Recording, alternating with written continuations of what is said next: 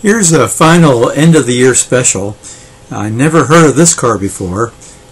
It's an auction car at Zephyrhills. It's a 1929 Roosevelt, and it's named after Teddy Roosevelt, and it was built by the Marmon car company that only built it for 2 years, 29 and 30.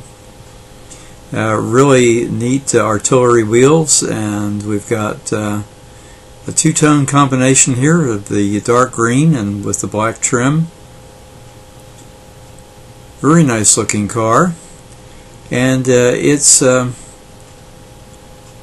special in that it has a rumble seat in the back.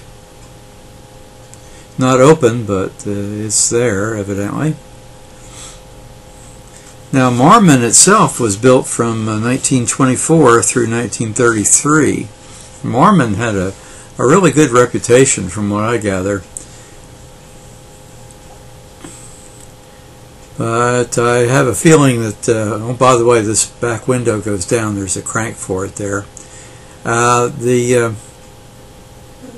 car companies were having a difficult time with the Depression, so this car came along as an alternative for instead of buying a big Marmon, you can buy one of these smaller Roosevelts. Notice the very fundamental type dashboard there.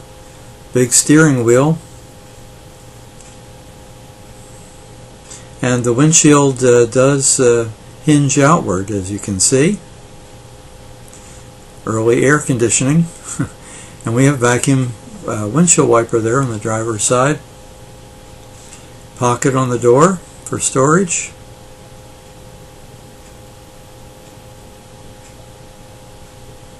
And we have some pinstriping here on the car. Very nice looking. Now, I don't know whether the car sold or not.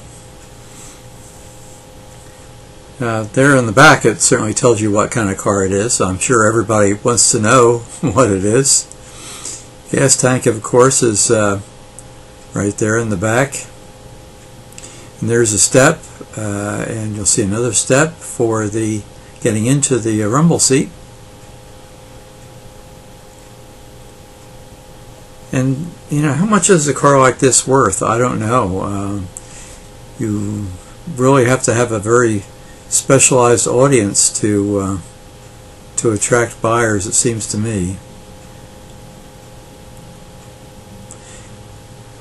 I don't know how many still exist. I can't imagine many do.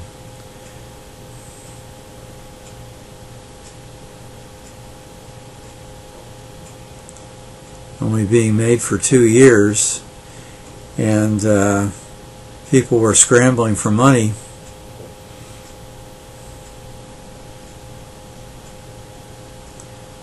And you wonder what the history of a car like this is. Who bought it originally? Did they keep it in storage for a long period of time?